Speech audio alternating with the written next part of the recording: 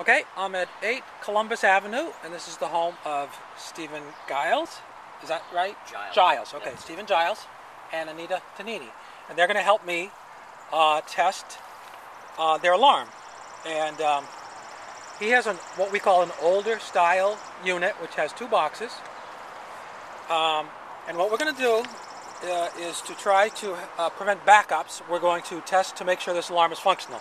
So what we're going to do is we're going to turn off the power to the pump, and we're going to turn off the power to the alarm, and then Anita, go ahead and let the water down. And there's no other water running in the house, right? Yeah. Okay, great.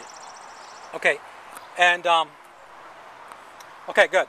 And that water is gonna come and it's gonna fill up the wet well in the grinder pump. And because we filled up the bathtub, that's going to be about 25 gallons, because that's a fairly normal amount for a bathtub. And after that's all filled up, it should turn on his alarm. Now, here I've turned off the power to the alarm because Steve has a unit here which is called a battery backup unit. And in the second panel, behind this cover, there's a battery. And that battery is there to illuminate this light in a high water condition. And if I turn on the power to the alarm like that, when we hit the high water condition, this light and this buzzer will go off, or they should go off if the system is working properly. So that's what we're looking for. So we're going to test this light, this alarm, and we're also going to test this alarm over here, which is just it's the light. And because this is an older unit, this unit did have some problems in the field with corrosion in the battery backup system. And this was explained by Bill Yoder to the grinder pump committee. And as a result of that, many of the techs, when they came out to service these units, because that battery backup system was not working, they bypassed it.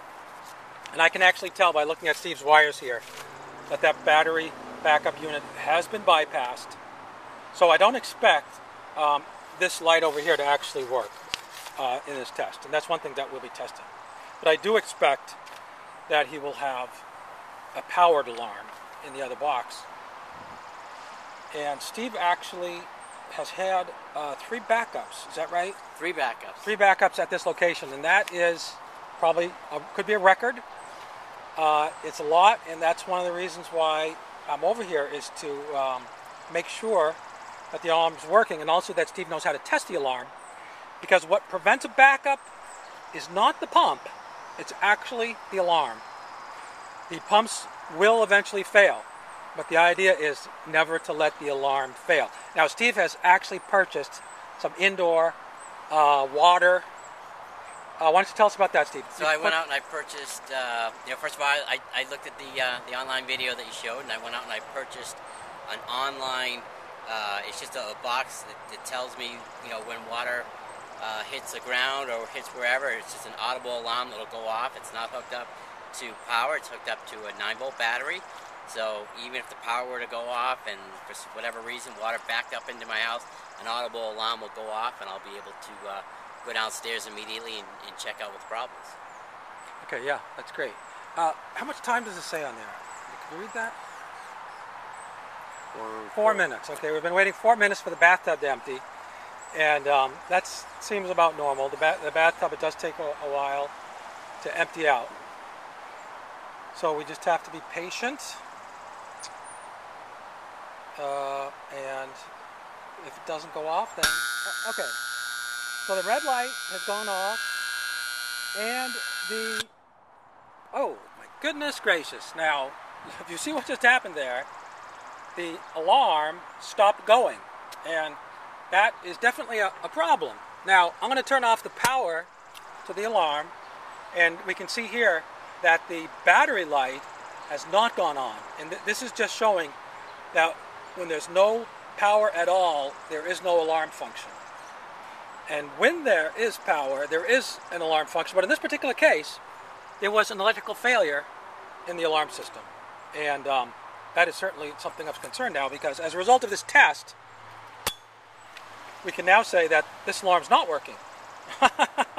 Which is probably good to find that out now than later. Now, if we turn on the power to the pump, now his pump should be pumping, and the pump will pump about 10 gallons a minute, and it's got to pump out about 20 gallons, which will take about 2 minutes, and then the red light should go off, indicating that there's no more high water condition. And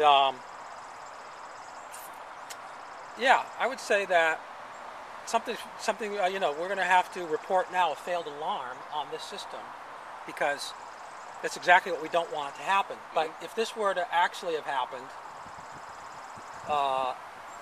and you did have a failure of the pump, and the alarm went on but then burnt out, you'd be very unlikely to hear that.